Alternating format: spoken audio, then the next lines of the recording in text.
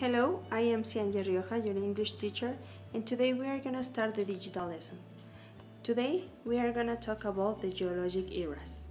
Here we can check how the organism survives to environmental changes, if they adapt or if they have to mutate in order to survive, which is in fact called the evolution.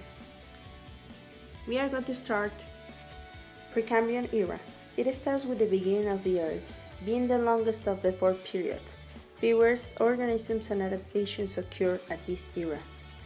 Most of the organisms were bacteria, later single-celled. At the end of this era, most complex organisms appeared. Paleozoic era. Here the plants become more complex. Most of the plants were conifers.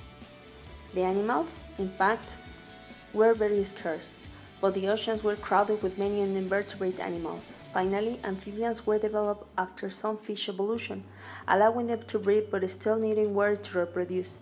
Then they evolved to reptiles, finally living on land. But these reptiles, at the end of this era, disappeared. Mesozoic era. During Mesozoic era, most of the vertebrates were reptiles, especially dinosaurs.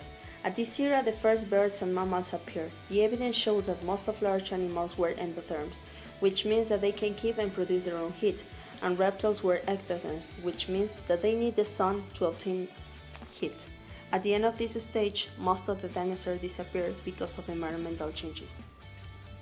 And finally, Cenozoic era. At this era, angiosperms were the dominant plants. In fact, today they are the dominant plants. The decline of reptiles allowed mammals to evolve, becoming the dominant animals in Cenozoic era.